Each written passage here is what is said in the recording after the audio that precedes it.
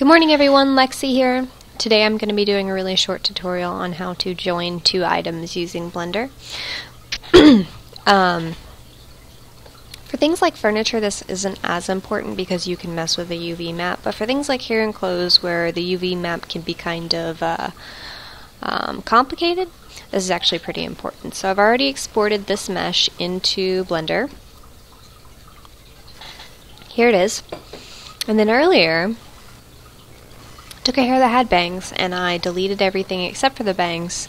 Oh, and this small vertice that, like, escaped.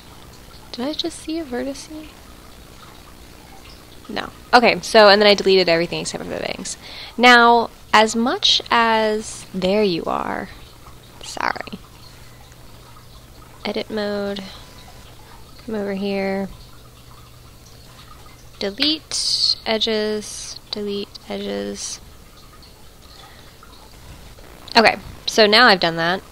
And as much as I like the way this hairstyle looks, I'm actually trying to add these bangs onto this hair so that this hair will have bangs. Okay, so File, Save As.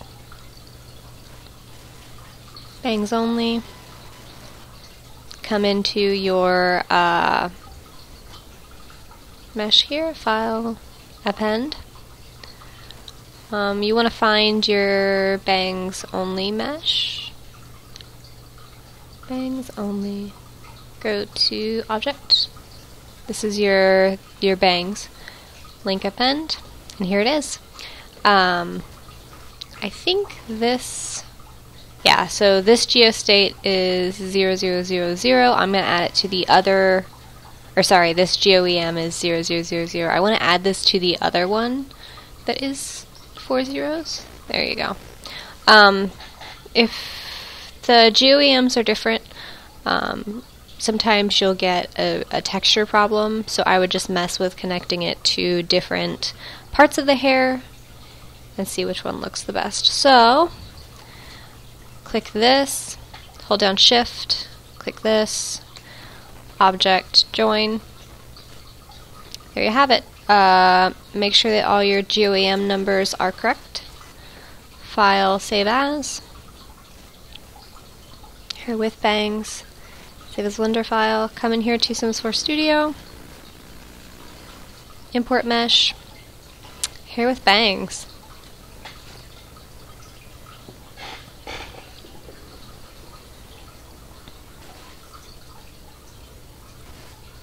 And there you have it. And then you could go in and like flatten this out or pull this part back just a little bit if you really wanted to. But that's it, guys. A really short tutorial today. Thanks for watching, and I will see you next time.